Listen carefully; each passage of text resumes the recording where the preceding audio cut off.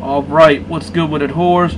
This is your boy Jaguars, and I am back to give my schedule prediction video. I've been talking about this for a minute, and like I said in the last video with my work schedule and getting wisdom teeth extracted, I've been fucking busy as shit, but had too much downtime.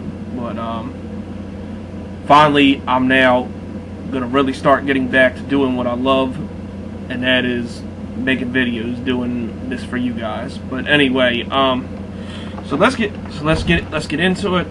And I don't know the record offhand because I'm basically doing this at spur of the moment.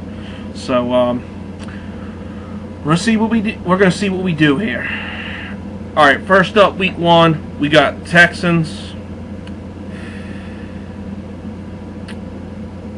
Since it's in Houston, I gotta say this is gonna be a loss. Even though it wouldn't surprise me at all to win this game, because it's Deshaun Watson's debut, and I think Yannick and company are gonna figure out a way to make this guy's life a living hell. But I'd say probably split with the Texans this year, and so I think this game's a loss. Our home opener next week against the Tennessee Titans, I got us winning this game.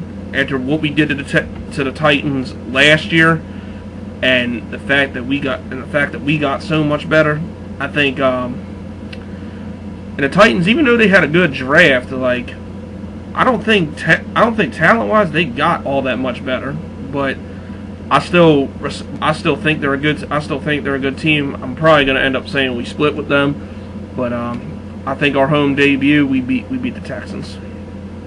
Week 3, we got the Baltimore Ravens in London. Yeah, fuck the Baltimore Ravens. Although shout out to this dude, the Beltway, who's a Ravens fan from Canada, and also I fuck with him because he's an Orioles fan too, and I fuck with the Orioles. That's my baseball team, other than the Cubs. So, but fuck your team. But shout out to the Beltway. Yeah, man, Ravens fans talk all this shit, and they barely got by us last year, and shouldn't have got by us last year off of the stupid ass blocked field goal and shit. But yeah, man, they're not doing it to us twice in a row. So across the pond, and I'm so pissed this game ain't at Everbank Field, because I would have been at this game. So we get the win.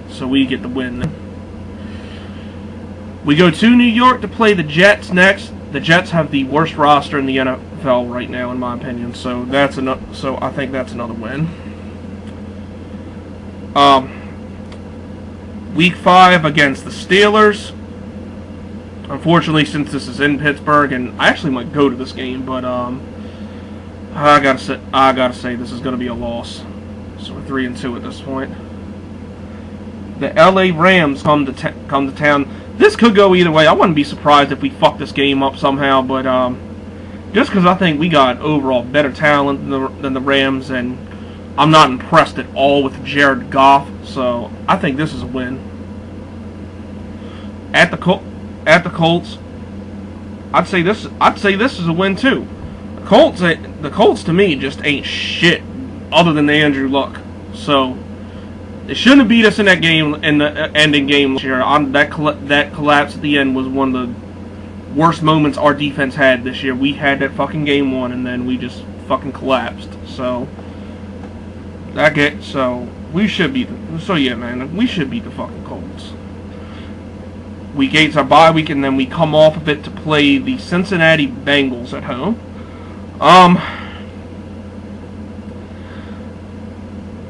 I hate to say this one, but I think this is a loss, because I mean the Bengals have a lot of talent on offense, and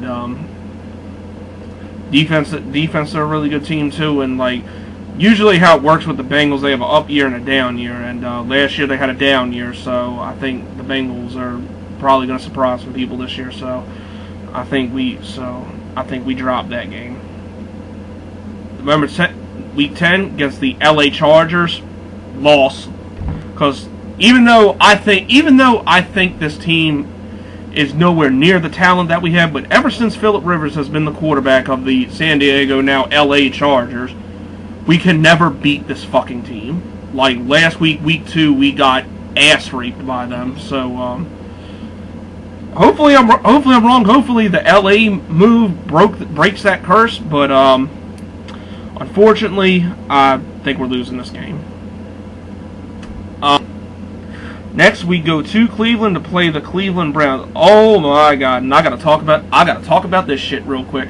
So, I'm so happy I got in a Tech and Is My World hangout last night to come at this dude. But and yes, I was in a Tech and Is My World hangout. Even though like I don't really recognize him that much as a true Jags fan, and some of the shit he says is just outright retarded. I still don't hate the guy, and I'm done beefing with him. It is what it is at this point. But anyway, this motherfucker, Crazy Dog, my man Crazy Dog, the one Browns fan who I know on YouTube, and like really, I'm one of the people that like I try not to talk too much shit about the Browns because I feel bad for them. They have very passionate fans, and their football team just sucks so much fucking dick. But in his schedule prediction video, for some reason, he decided to talk so much shit about the Jaguars, saying that that this team is going to beat our ass, and the only bright spot on our team is Leonard Fournette. Bruh, have you forgotten about Allen Robinson, Allen Hurns, Marquise Lee, Yannick Ngakoue, Malik Jackson, Calais Campbell, Telvin Smith, Jalen Ramsey, AJ Boye? Yeah, I think we got a little bit more than fucking Leonard Fournette.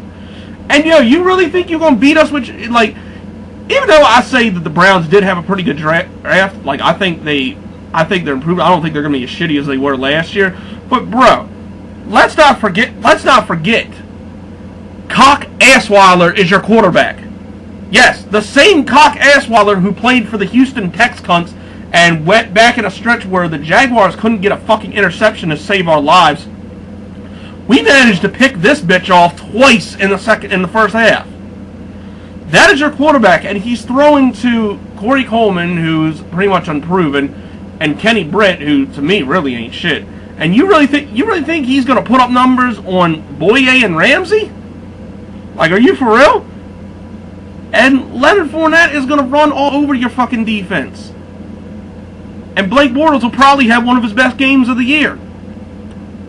Y'all basically have, you want to talk about what we have, y'all basically have Myles Garrett, Joe Thomas, and Joe Hayden. That's it, bruh.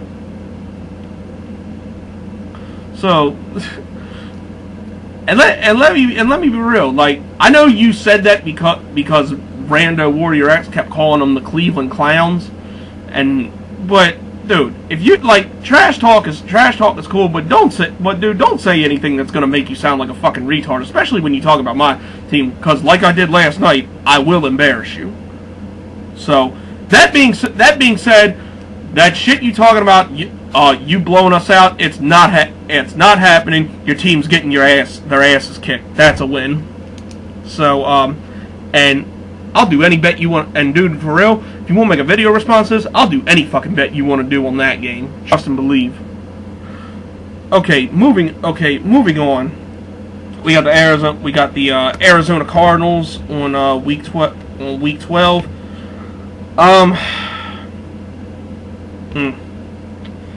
That's a tough one. I guess since it's at Arizona, I'm gonna say this is a loss. So we are 6-5 at this point.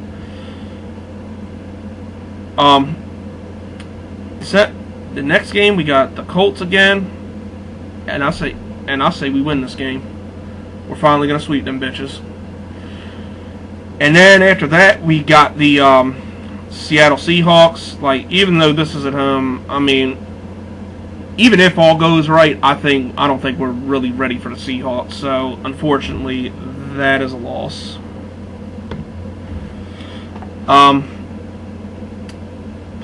We play the Texans next, and this is where we beat the Texans at home. Yep. So we got 8-6 at 8-6 at this point. Next we got the 49ers, and